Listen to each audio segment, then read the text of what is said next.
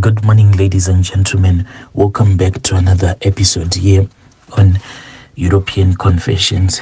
There is a message that was sent to me by one of our dear sisters who is in Zim. The message, it reads like this. It is a narration of that message that she sent to me. The message reads like this. Hello, Brother Nashi, how are you? Can you please post my own story as hidden identity? My brother, I want to confess that my husband is indeed a ritualist, and the things that he is doing right now, I do not like it at all, because he is affecting the future of these young women that he is sleeping with. Currently is targeting these young women that love men that have a lot of money, and he's targeting girls that are going to the University of Zim. He usually brings them over to our house. So these young women, whenever he brings them over to my house, they'll think that he does not love me. But what they don't know is that the room in which they go into, this room, it is actually our altar, because we have 2 bedrooms. So you can bring them late at night, then they will sneak into that room. They will think that you'll be sneaking with them into our bedroom, and I won't be home, but I'll be at home. This bedroom of ours, it is actually an altar in which he does all of his rituals and evil stuff, and I do not like what he's doing. My story, it started when me and my husband, when we were in Botswana. My husband, he was working for this other bus company, but he was not yet a driver.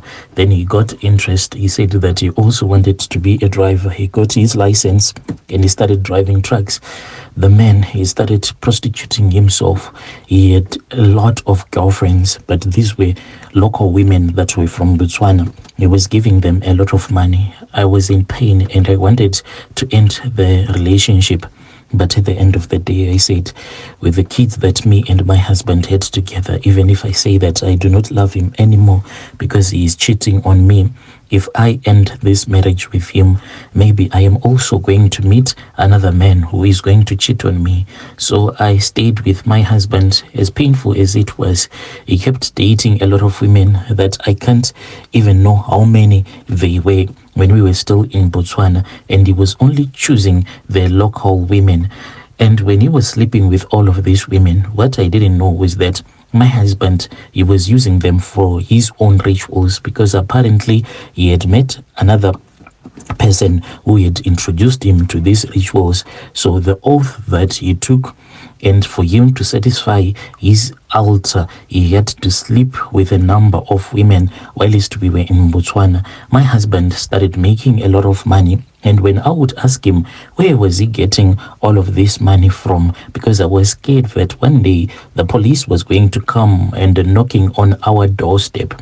So I just asked him where he was getting the money from, and he didn't give me a clear answer. Then one day my husband told me that we had to quickly rush out of Botswana, and I said, you see, this man is now a criminal. I'm sure that he robbed someone else.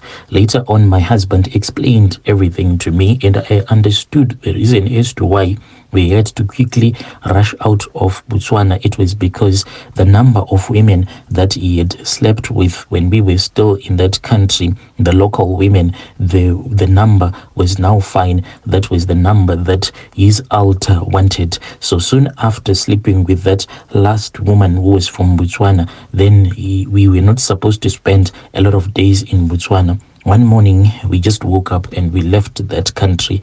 I left everything, even my underwears, I left them. He didn't even give me time to pack. I asked him about the furniture that we had. He said that we are going to make a plan, then I'll place it on the truck so that they can be brought home back to Zim. When we arrived to Zim, to my surprise, my husband, he was showing me this house, and he said, woman, this is now going to be your house. And I said, what about the property that we left in Botswana, the new bed and everything? But he started insulting me. He then took me into the CBD, and he took me to this other furniture shop, and he said, woman, I want you to select everything that you want to be in your house. I said, but I cannot do that because we bought a lot of furniture when we were in Botswana. He forced me, Brother Nashi, the furniture that we have in our house right now, he forced me to buy all of that stuff. And the things that we left in Botswana, they give me a lot of pain, because as a woman, it is not easy to just leave your clothes, even your underwears, in another country, simply because your husband has made a lot of money. So I started asking him a lot of questions, if he had committed a crime, if he had killed anyone when we were still in that country.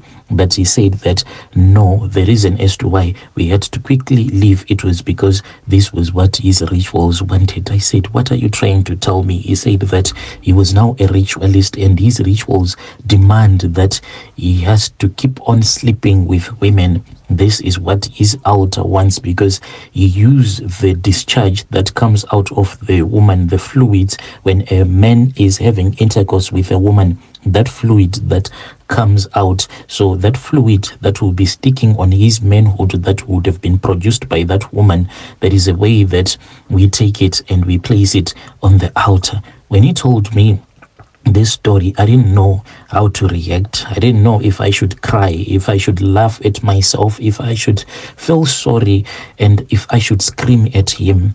But he said, with all the kids that we had, even if you leave me right now, where are you going to? And I looked at my condition. I never went to school. I am not that highly educated. And I said, let me just stay with him. This is what the Lord has chosen for me, and this is the life that I am going to be living now.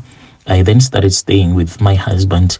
My husband now told me that we have to stay here in Zim for a particular period of time, because this is what the altar wants. This altar, the covenant that he had with the devil, is that he has to constantly sleep with these young women who are going to use it, that is the women that he is targeting, so he can bring them over, and he will lie to his victim that I am not at home. Maybe I would have gone somewhere, but I'll be sleeping in my bedroom. I will hear that naive young woman walking into my house and feeling impressed, thinking that one day she is going to be the lady of the house.